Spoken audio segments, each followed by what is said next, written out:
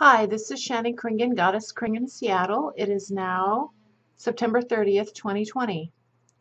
And there's somebody doing really loud yard work out my window. I hope that you're not hearing that. It's off and on. I'm really grateful. I've been really moody lately, really angry, really stressed out. But I'm trying to focus right now on the good feeling that I have. In the world right now, there's a lot of drama, a lot of people being rude and angry to each other, a lot of polarization, a lot of hypocrisy, prejudice, censorship, people arguing about whether free speech should be allowed or not, whether we should censor things or not. I believe in ethics. And I'm a fan of free speech. I'm a fan of not censoring. I'm not a fan of people being rude and abusive and threatening to each other. But I am a fan of free speech being allowed. And I just was in a Zoom meeting with some people that I work with. And I was just such a breath of fresh air. This morning, I went to a food bank. And I say this with no embarrassment, no shame. I'm not a millionaire, but I don't desperately need the food bank. But if people like me don't go to the food bank, the food gets thrown away. And in Seattle, there's a lot of food there's an overabundance, it seems right now at least, of food being donated to food banks when it expires and from the grocery store. And so they give it to food banks. And so today I went to the food bank. I go every week. I've been doing this for years. And I got like guacamole and butter lettuce. And I got some organic meat that I wanted, some organic red meat. I got some sparkling water, some fruits and vegetables, a variety of I forgot what else, but I share it with a woman that I help, and I share it with my boyfriend, and I share some with my mom from time to time. I get canned goods and dried goods. There's a pantry down the road near my neighborhood, and I might start donating to them because I have an excess of some canned foods that I think I can share with other people. So I'm really grateful for all the interesting food. It's kind of like a treasure hunt every week when I go to the food bank. And this helps me spend less money on food so that I can spend, because honestly, my cat is on a special raw meat diet that I get at the health food pet store, and his food is like $8 to $10 to $12 a pound. So his food is very expensive. I mean, I will say my cat's food is more expensive per pound than the food that I buy for myself. So I go to the food bank partly to save money on my food cost so that I can afford to get my cat really good food so that he is so healthy because he never eats any junk food, so that I don't have to take him to the vet hardly ever. So he's doing really well. And I'm so grateful.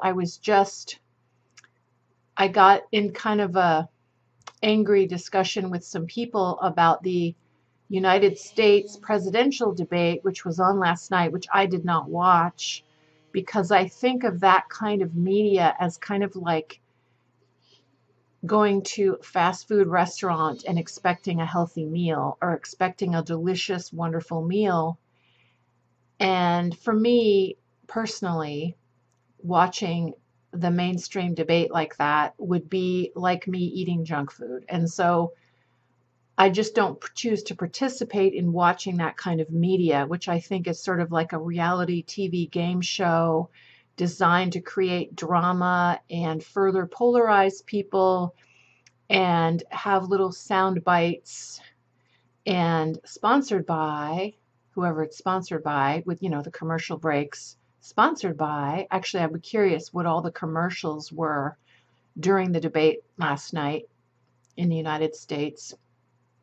I guess that's the first debate, but I didn't watch it, and I don't want to. And some people think that I'm uninformed because I don't watch things like that. And I understand the feeling, but I do pay attention to what's going on in the world, but I find alternative sources.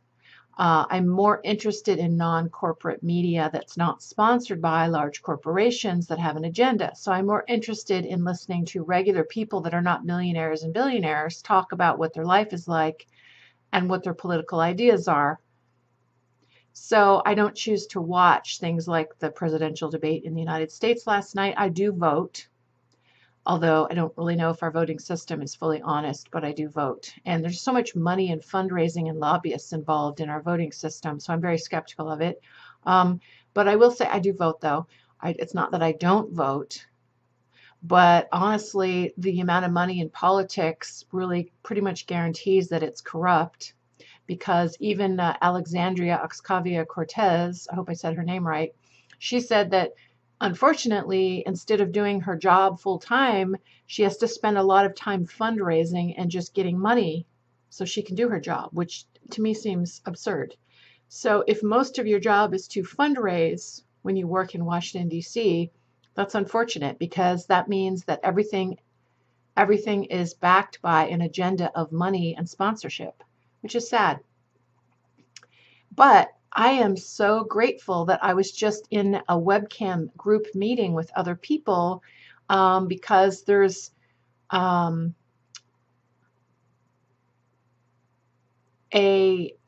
a couple medical schools that I work for. I model for artists now, partly online with my webcam, but I also work with medical students, and for the first time I'm going to do some webcam meeting.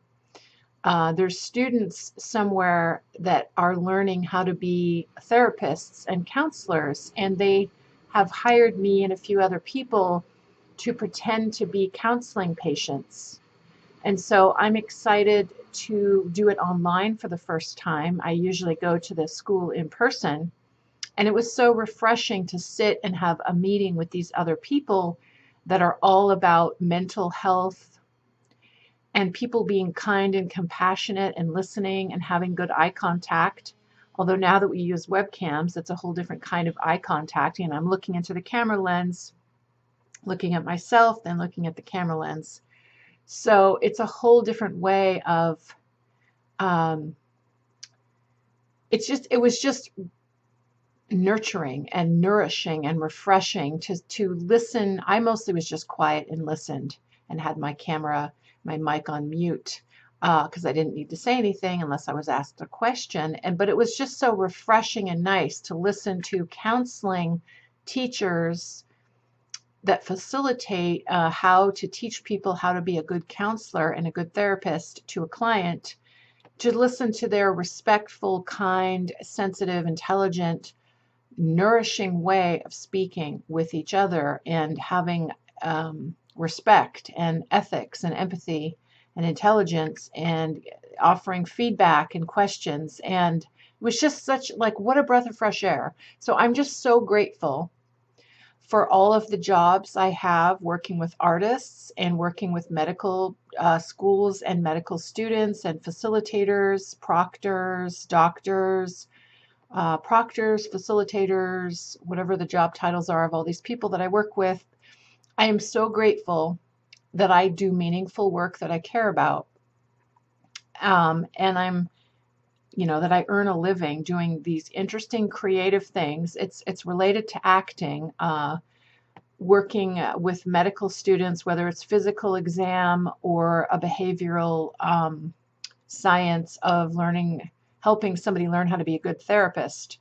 And I've taken acting classes, and I've been in a lot of therapy myself. I am in therapy still, because I had a challenging childhood, from divorced parents, and we moved around a lot. So, and I'm an only child. I'm left-handed, introverted only child, and was picked on a lot in school as a kid. And so I have some really challenging, and yet my parents are both sensitive and intelligent. So basically, I'm just sharing with you that I'm cut out really well for this job as an art and medical model, because I have acting experience, and because I have artistic experience and acting experience and experience in therapy. And so now I'm realizing that these are some of my people. These are some of my favorite people, are people that care about health And I don't mean drugs and surgery and mainstream medicine, which sometimes can harm, although some mainstream medicine is great. The people that I've been working for lately are mostly about mental health and nutrition and getting enough sleep and, doing like making lifestyle choices that help you become as healthy as you can be. So I'm just so grateful about that. I went to the food bank and got amazing stuff. And I go to 2 different food banks usually every single week. And I share the food with at least 2 or 3 other people usually. Most of it's for me, but I share it with some other people. And I'm so grateful. So if there's food bank in your area, I recommend you research that and see. I mean, some food banks are better than others. I feel blessed and lucky that here in Seattle we have some really good ones that I go to. And I'm so grateful to have a safe place to live and a nice landlord. And I'm so grateful for my health. And I am sometimes very emotionally challenged. I tend to get really stressed out and have obsessive compulsive thoughts in my head. So I have challenges with that. But right now it's September 30th, 2020, and I'm feeling really good. I'm so grateful. I have all these like things I need to work on. Things are a bit disorganized, but I'm figuring it out. And I'm so grateful. I have my creative writing group tonight. Every Wednesday, we usually meet online and do creative writing. And I was just so grateful to have this wonderful group webcam meeting with these intelligent people who are trying to help people learn how to be therapists so that they can help patients be happier and healthier mentally and emotionally. I'm interested in nutrition and health, mental health and physical health, and I'm interested in creativity and art and mental health. And these are some of my main passions, I guess. And I love music and I love animals and I love nature. And I'm just affirming today what I love because I don't particularly care for things like the presidential debate on national TV here in the United States. I think of that as like eating junk food. And I believe in staying informed, but I don't believe in watching sensationalistic programs that are stressful, where people are interrupting each other and yelling at each other and making fun or belittling each other and trying to win some kind of ego game contest instead of talking about the real political issues that are very serious. I mean, let's face it, in the United States, money is in our politics. Okay, I'm rambling on too long. It's been 12 minutes. I need to stop. I was going to try to do a 5-minute video. It's been now 13 minutes almost. So this is Shannon Kringen, Goddess KRING. I decided to keep this video short. I am excited about health and creativity, and I stay informed by more in-depth type media. I don't care for the mainstream presidential debate type media with lots of commercials sponsored by large corporations. That's just not my favorite thing. So, but I understand why a lot of people want to watch that. My mom and my dad and my boyfriend all watched it, but I did not. So that's just my life. And I have other friends who, like me, chose to not watch that. So there's different strokes for different folks. So good luck to everyone. Bye for now. My website is shannonkringen.com, and I have a radio show called Goddess KRING Radio. Yay. Okay. Bye for now. Good luck to everyone. Bye.